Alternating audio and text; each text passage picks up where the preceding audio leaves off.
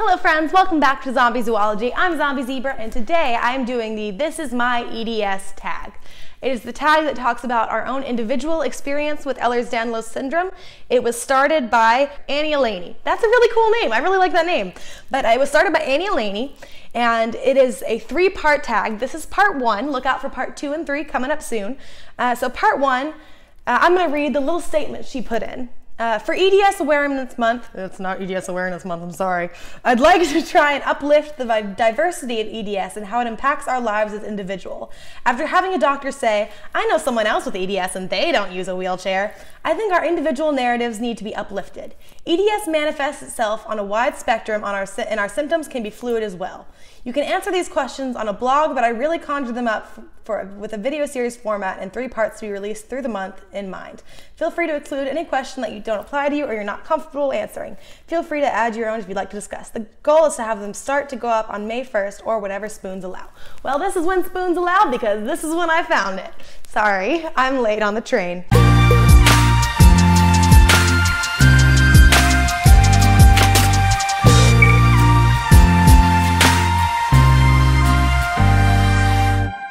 Part 1, what is EDS like on my body? This is my EDS. And the hashtag for this tag is #ThisIsMyEDS. Number 1, introduce yourself. Names, pronouns, and EDS type. I am Ruth or Ruthie. I have type 3 EDS. Well, we just got rid of the numbering system, so I have hypermobile type EDS. My pronouns are she, her, or they, them, whatever you prefer. First things first, in one word, how are you feeling today? Advantageous. I was not asked to come into work today because my shows didn't sell, so I decided to make a video instead, and I'm liking that outcome. For those who don't know, how can you explain EDS medically in a sentence? Ehlers-Danlos syndrome is a degenerative genetic disorder that causes the body to produce faulty collagen, which makes up the connective tissue of the body, leading to unstable joints, stretchy skin, and generalized chronic pain, as well as related conditions. What's your favorite analogy for how EDS feels or what EDS is like? The battery analogy, which I believe I've made a video on. If so, I'll link it down below. But it basically is saying that your body is like a phone battery and we have to charge it up every day. And some people's phone batteries drain faster than others, and doing certain activities take up more percentage than others. And certain conditions like cold or hot make the battery drain faster or slower. So all of those kind of things like extra battery packs that can help lengthen the life of phones, all of that good stuff. I love the battery analogy. I'll leave it to me to explain in my own video down below. What are your symptoms and comorbid illnesses, conditions? She actually left a list here, so I'm just going to go through them and read off the ones I have, because that sounds easy. Chronic pain, yes. Joint pain, yes. Muscle pain, yes. Hypermobility, yes. Lax and fragile joints, yes, but not as bad as some people. They're definitely lax, they're not so much fragile. I've never broken a bone because every time something has happened, specifically to my fingers, they've just hyperextended back and gone about their day. So I've never had a full-on dislocation, I don't think. And I've never had a broken bone. So those are both interesting things. Frequent dislocations and subluxations. I would say I sublux sometimes. There are times I don't really know what's going on, but I'll be doing something, I'll feel a pop, it'll be like pain all of a sudden, and then I twist in some way, pop something back, and it's all good again. So it doesn't feel like a dislocation because it's not that dramatic, it's just like pop, pop, okay. It's pretty cut and dry. Let me see, easy bruise, most definitely. Stretchy skin? No, actually, my skin doesn't stretch much at all. It's pretty cemented on there. Chronic fatigue, most definitely. Chronic migraines, not as much since my spinal surgery. I used to get 8 to 9 migraines a month. Now I maybe get 1, which is awesome. It's way better. Chiari malformation, have that. POTS, have that. Dysautonomia, have that. Gastroparesis, have that. Sleep disorders. I actually don't have any sleep disorders. I sleep pretty okay, surprisingly, with a lot of, sleep medication.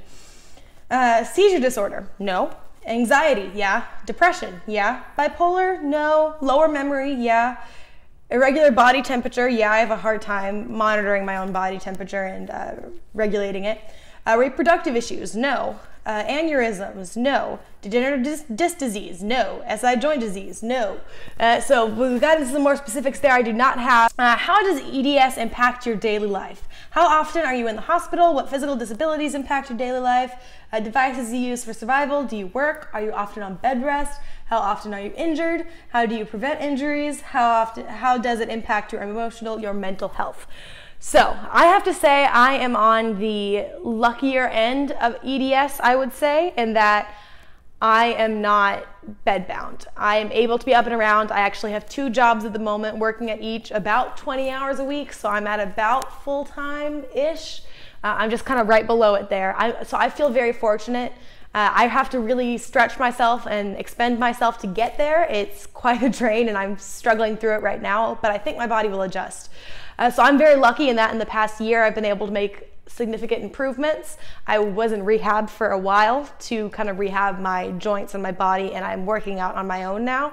So I'm very fortunate that I've seen some improvement and I've been able to hold a job. I've been working at my current job for about a year and a few months now, so it's been going pretty well. I've actually called in sick twice in the whole year and some months that I've worked there. So I feel very good about that. Now the way that I do that is, for the first while when I was working at this place, it's a room escape. And when I was working there, it was the only thing I did during the week. So I would work Thursday, Friday, Saturday, Sunday, and not really work the rest of the week. So I would spend the rest of the week just like resting, just down, just dead. Resting up for the weekend when I would work, pump out all my shows, get everything done, and then go back to resting. So for me, the most important thing was I only took on what I could handle at that time. And then I reached a point recently where I could handle that and was kind of just bored the rest of the time, and I didn't need to be in bed as much, so I was kind of wasting energy. So I decided, okay, I'm gonna find a second job. Found a second job. Very, very fortunate. And now it's definitely a struggle to keep up with both, but my body's adjusting. My body's getting there. So I'm hoping to keep both of these jobs and get to a 40-hour work week capability. I'm not quite there yet, but I'm hoping to get there. Now, my new job, because it is more physically strenuous, I've actually gone home twice for throwing up on the job, which is highly embarrassing, but if you have gastroparesis and POTS, you may understand a sharp spike in activity can do that to you, especially because I had to eat before I went in because it was like a 7-hour shift. So that has been my more embarrassing foray recently. I don't actually find myself in the hospital too often. The main time I went to the hospital was in college when I wasn't near my parents, and so if I needed to be taken care of, I needed to like go somewhere to be taken care of. But that was just for like the really severe migraines when I couldn't hold any food down, that kind of stuff. Other than that, my main foray into the hospital was my spinal surgery. I haven't been hospitalized too much. Like I said, I'm on the luckier end of the EDS spectrum, I believe. So you guys, that was the part 1 of the EDS, This Is My EDS challenge. So I'm tagging all of you watching, whether you have a channel or not. I definitely recommend you answer these questions, share your experiences, because doctors have too one-dimensional a view of what Ehlers-Danlos syndrome is. And I personally would love to hear your answers to some of these questions in the comments down below. Feel free to share. Until next time, hoard those spoons, guys.